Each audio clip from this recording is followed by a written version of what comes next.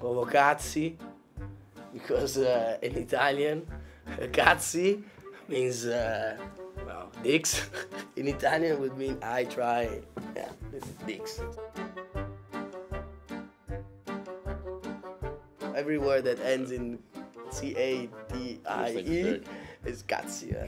When my father came to the Netherlands and he flew on KLM, they made an announcement and said the word like fuck a lot. My favorite by far is fuck. It's like frequent, or if you don't understand anything else and you just hear the word fuck, like it sounds like they're saying the F word in English. Alsjeblieft is, yeah,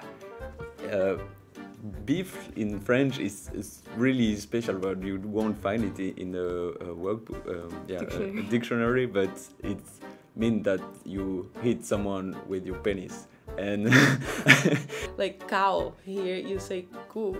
And cu in Portuguese is not a thing.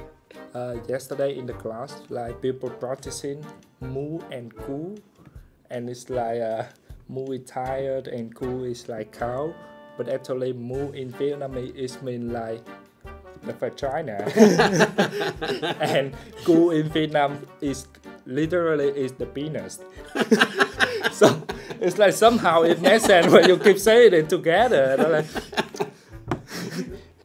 I think that for me it was pagina was one of the funniest words. Because it's the similar word. We have similar word in Polish, and it's part of your body, just at the end of your leg. Scheveningen. Have you heard of that? No. How do you say Scheveningen? Scheveningen. What does it mean in Japanese? No idea. Like if you're a Scheveningen, it means you're a guy who is always thinking about girls, a player. Sex or something, yeah. I was thinking art as well. Art is Kunst here. So in Brussels we have one of the train stops is Kunstwet, which in English wet cunt would be something you wouldn't really ever mention. Yeah, we have some funny words, but I cannot say this on camera. You know Russian, I think you understand what I mean.